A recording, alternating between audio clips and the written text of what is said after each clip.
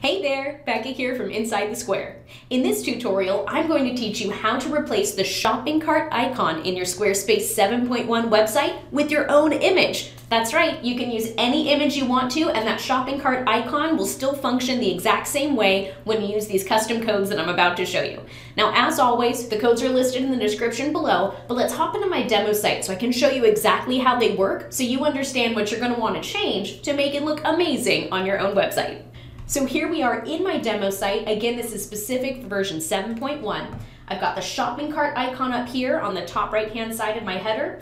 Really quickly, if you're not sure how to see that shopping cart icon, hop into edit mode, select edit site header, and here you can click into elements and toggle on the cart icon. I made it gigantic, so it's really easy for us to see what's going on there. Again, that's edit site header, hop into elements, and toggle that on, okay? So let's assume you've got the cart in there, you're ready to rock. Let's play with some custom code. I'm gonna navigate to design and then scroll down to custom CSS. Now this code is listed in the description below, but I'm just gonna copy it right here out of my demo site and paste it, and let's take it apart here. Now right away, it says stroke transparent for the header actions cart SVG. That's this little icon here. However, I can still see the shopping cart. That code's not important enough. I'm going to add exclamation point important to make sure my browser understands. I really want to make sure we don't see it. Okay, now it's transparent. After that, we've said icon cart quantity display none. That gets rid of the number. If I remove that part of the code, we'll see the number pops up there. Let's paste it, and now the number's gone. Now this part of the code is really important. This is where we're actually uploading the background image, and it says image URL here. I'm going to delete that part of the code, and we are going to use the URL for the image that I've uploaded here to my custom files.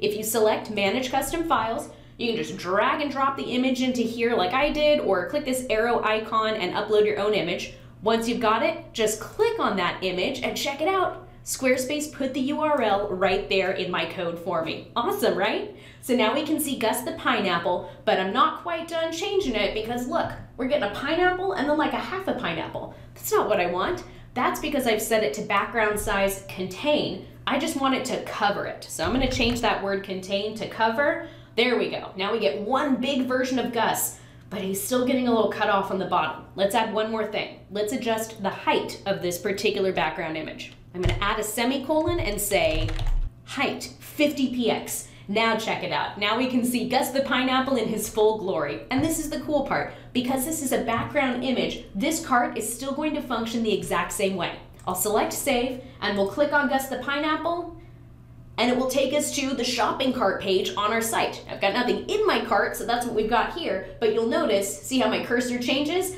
The cart option is still completely functional even though I'm using my own image. Alrighty, that's it for today's tutorial. Again, when you're using the codes listed below, make sure you update where it says image URL here with the URL for the image that you've added to your custom files. That's under Design, Custom CSS, Manage Custom Files, that big button at the bottom of the block where you usually type in your codes, okay? So after you've done that, you can also change it to background size cover instead of contain, and feel free to add a custom height or a custom width so that your picture looks perfect. Thank you so much for watching this tutorial. I hope you learned something awesome, and most importantly, have fun with your Squarespace website. Bye for now. If you liked this tutorial, you'll love my CSS cheat sheet. I created a PDF for Squarespacers that's packed with pro tips, code names, and style snippets specifically for Squarespace. Get the codes you need to make your site look incredible at insidethesquare.co/CSS. That's insidethesquare.co/CSS.